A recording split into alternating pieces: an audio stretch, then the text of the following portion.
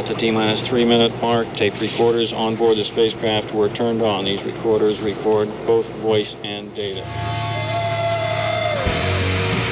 have ignition sequence start. The engine's now building up to 7.7 million pounds of thrust. We have a launch commit and we have a liftoff. Moving back. The Saturn V lifting off with power.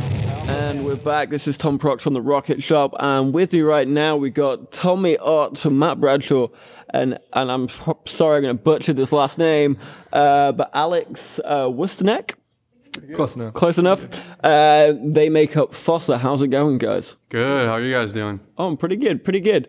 Yeah. Once again, we always like to kick off with a song. So, do you want to introduce something and get going? Yeah, we'll play first tune for you. This one's called Bones. All right, take it away.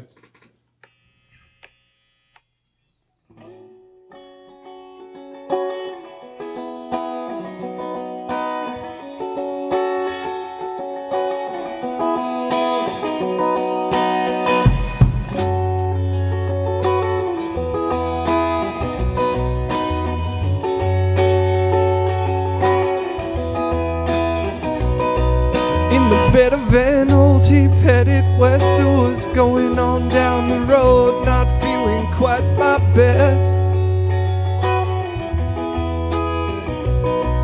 In the old black hills that wouldn't let, there was a tale twice told to me. Don't run away, they said. Now I'm messed up and I'm headed home. I guess the life just ain't for me, the only life I know. Another casualty in old blue jeans. I was stripped down to my bones, ripped away from my dreams.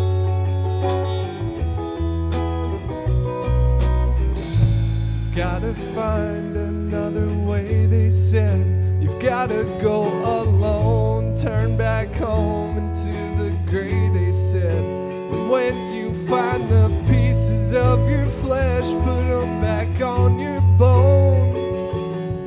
But if you never make it that far,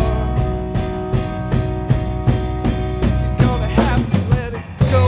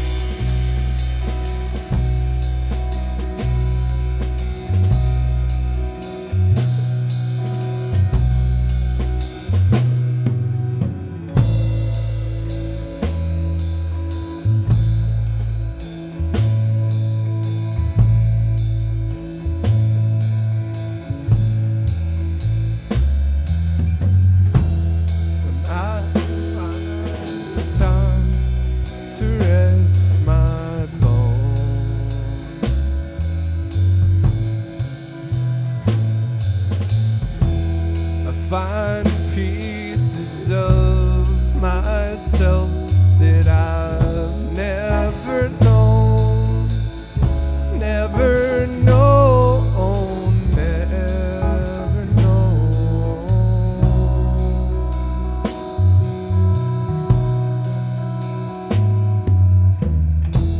When I feel my dying breath come slow,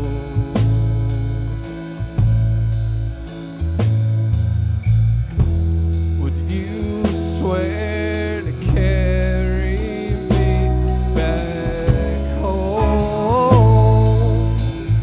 Home, home,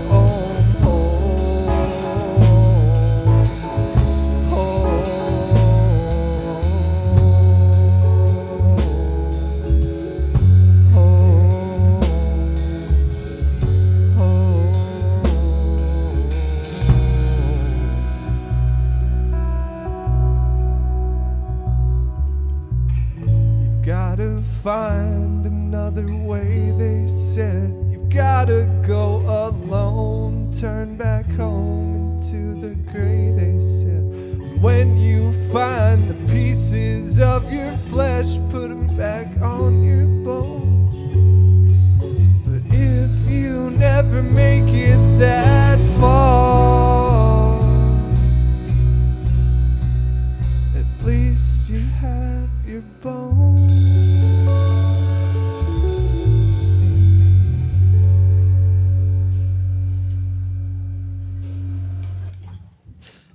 Wanted to wait till that was completely finished. It's a lovely little note to end it on.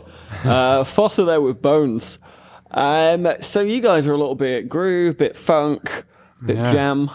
What genre would you pigeonhole yourself into if you had to? Oh man, yeah, we definitely try to avoid the pigeonholing. I think you nailed it right there, though. I mean, we try to not limit ourselves to one style. We like so many different types of music that we want to try incorporating different flavors in what we play.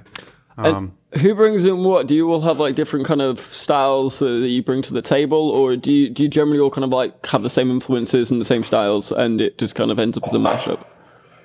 I would say, like, for the most part, we have similar influences, but yeah, I mean, I think we all have different things that we're into and different styles and genres that have influenced us over time. And, you know, obviously we all like rock music, I would say. I'd say that one's pretty obvious. Yeah. If correct me if I'm wrong, but I'm assuming you guys met at UVM. Would that be correct? Yeah, we met via UVM. Alex and I both graduated recently, and Matt's still in school at UVM, so that was the central location for us. What was the story about how you guys formed initially? I was taking bass lessons at the UVM Music Hall building, and there was a poster that said, we desperately need a bassist. Something really funny, and they just had the number, so I hit them up, and we jammed, and it went well, so we just kept playing together. Fair enough. And so you two were looking to start a band initially, and was it just a one player you're looking for? Was it just a trio that you were set out for, or were you looking for like an 8-piece and you just kind of went with what you got?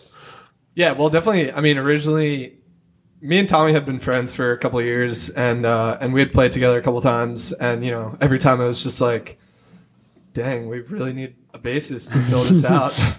But I mean, now that we've been playing for a while, we've been thinking about trying to bring in a fourth member of some kind, probably a guitarist, but who knows?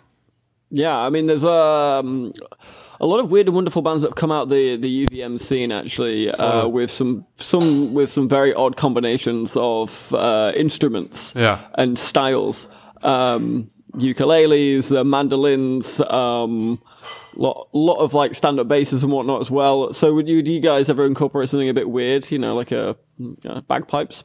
Ooh, I mean, I wouldn't say no to it. Yeah, I definitely love it, weird instrumentation. I'd love to see some. We'd be interested in playing with some horn players and stuff here and there, but yeah, I'd probably keep it straightforward, probably. But you know, wouldn't say no to anything. All right, and especially in the last couple of years, there seems to be a lot of bands that have come out of UVM. Princess Nostalgia's out there at the moment. You got you guys, Kudo Stooge as well. What is it about this generation of UVM graduates that have been so prolific when it comes to music in the Burlington area? That's a great question. I mean, I think people come to UVM for a lot of reasons, but one of the reasons might be that there's definitely a thriving art scene in Burlington, definitely a thriving music scene. I know that's one of the reasons I came to Vermont.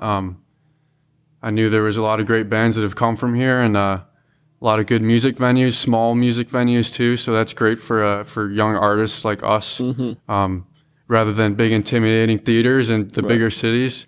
A lot of nice small bars and stuff, and people are excited about live music here still, which you don't find in every city. Yeah, that's real true. Especially things like Radio Bean, got five live acts a day, and oh, I know, it's great. We're lucky to have Radio Bean among the other ones like it. Yeah, right. And obviously, such a great history as well with Fish, kind of paving the way, especially in the 90s, for a really great scene here.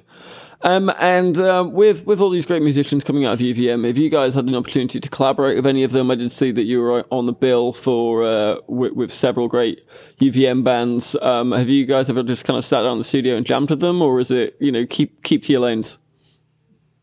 Well, I don't think that's our attitude about it, like keep to your lanes. But yeah, we haven't really played with too many UVM people. I mean, we recently played a show at Sidebar with Lara Quass and friends, and I'm pretty sure she goes to UVM, right? Pretty sure, yeah. Most people do. It's about a third of the city. I also saw that you did a mini tour in the summer across the Northeast. So you want to tell me a little bit about that? What stories came out of it? No? Am I completely wrong on that one? I am so sorry. That would have been fun. But we actually we might have fed you some wrong information, but we were taking a little break this summer. Oh, yeah? So, yeah. Okay, well, sorry, Matt, I'll retract I did a little question. tour around the country, but not musical. Oh, yeah? Yeah, just just for funsies. Yeah, exactly. Well, on that note, then I think we should listen to another song, and I'll see if I can beat the next question. What have you got for us? This next one's called Heart Gone Black. All right.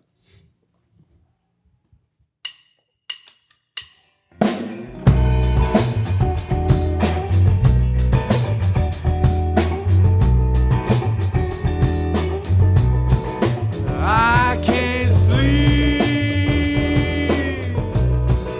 Thoughts all running. I can't eat.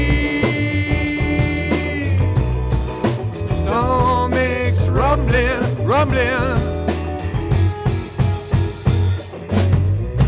Woo!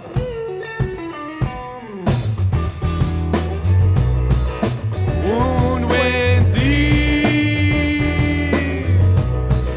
Ain't no healing.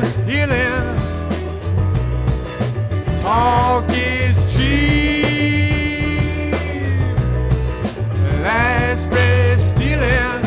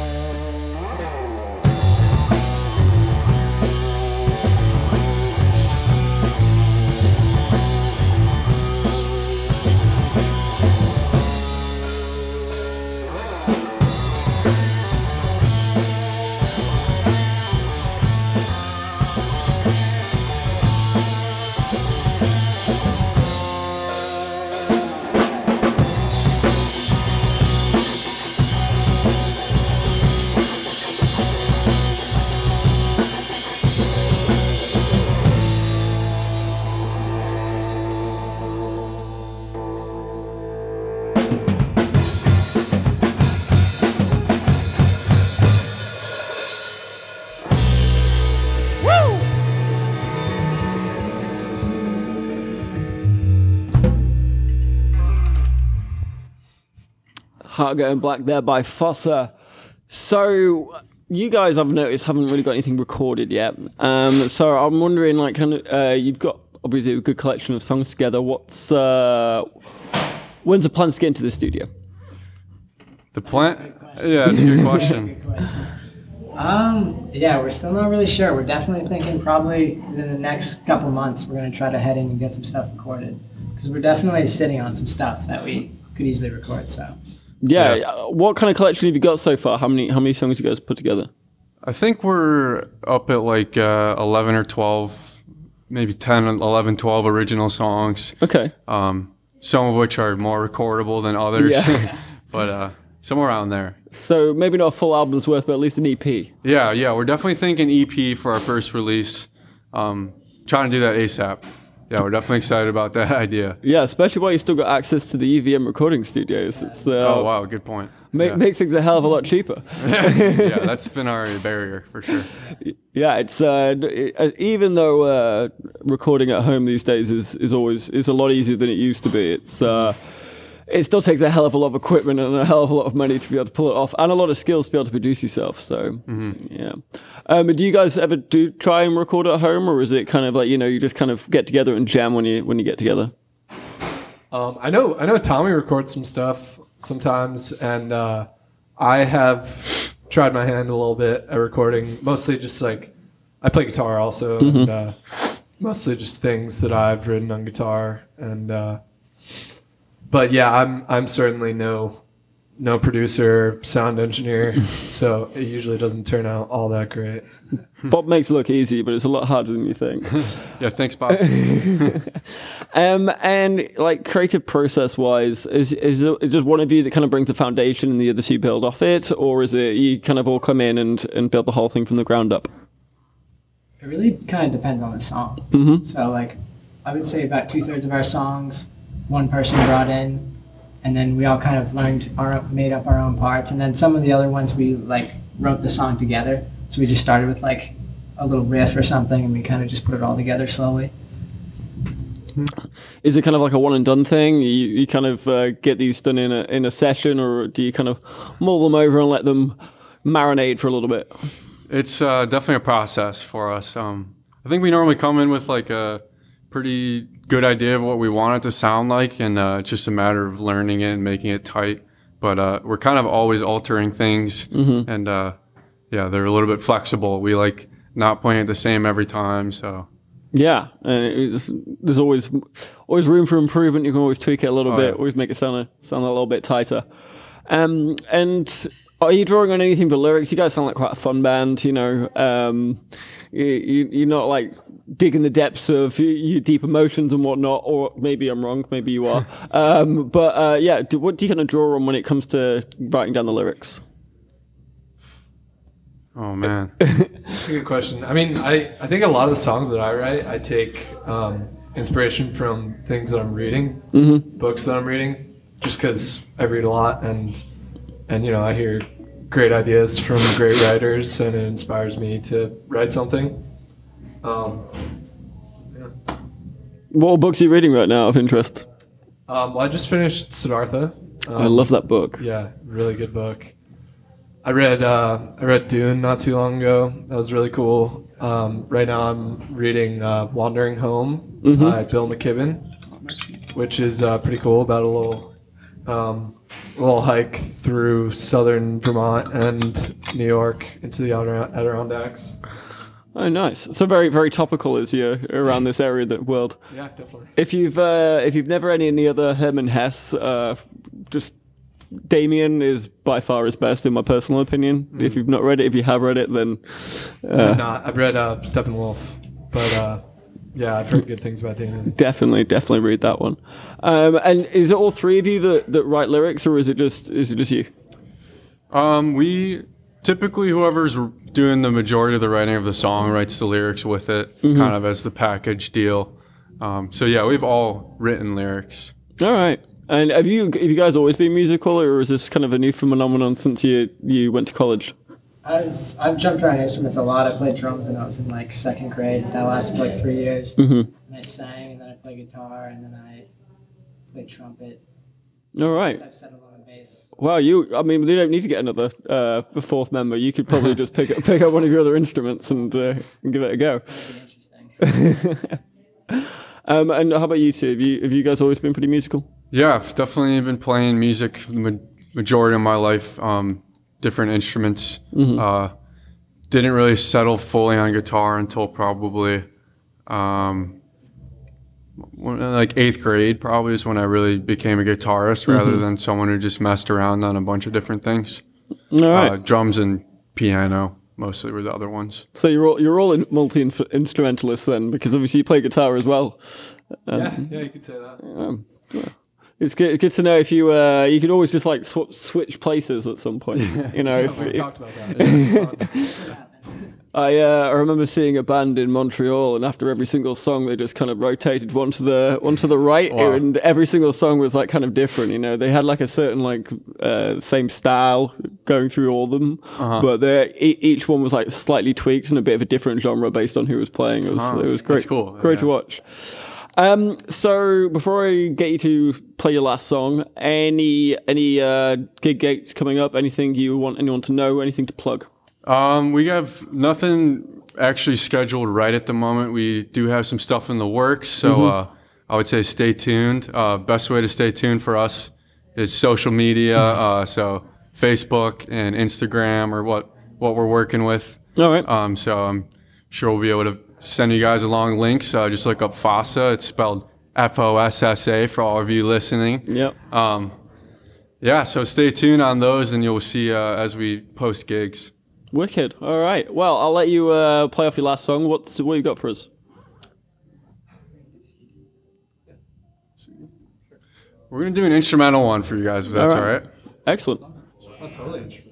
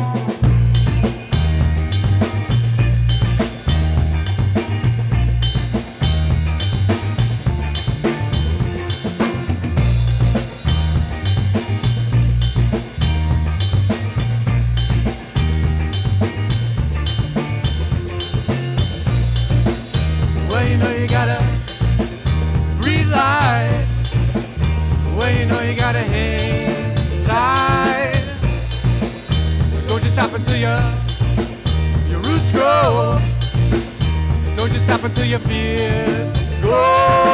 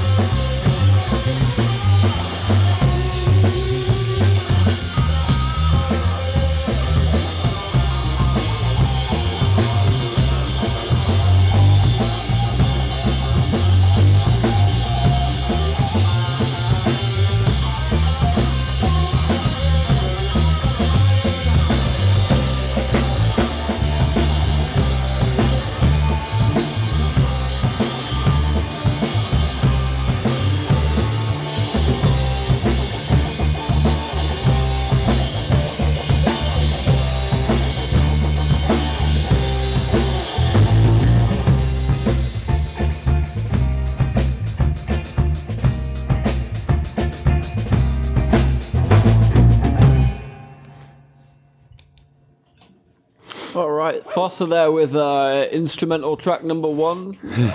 I realized it wasn't instrumental, right? As I said that, we sing a like a short verse in it, but Yeah, there was a yeah, little bit in there. that one was called CD. CD there by Fossa. The guys, thank you so much for coming in. Really appreciate it. Yeah, let us know whenever you get something recorded, and we'll get you back in again. Most definitely, and thank you so much to Big Heavy World and the Radiator for hosting us, guys. We appreciate it. Anytime, honestly. Next week, we at the moment don't have anything in store, do we, Bob? Day before Thanksgiving, Tom. It's we a are taking a day off. I'm not American. I got no idea. Actually, I'm not even here. I'm in England. What am I talking about? So yeah. No show next week as it's Thanksgiving. Week after that, we've got the Giant Peach coming in. So stay tuned then. Thank you guys so much. And this has been the Rocket Shop.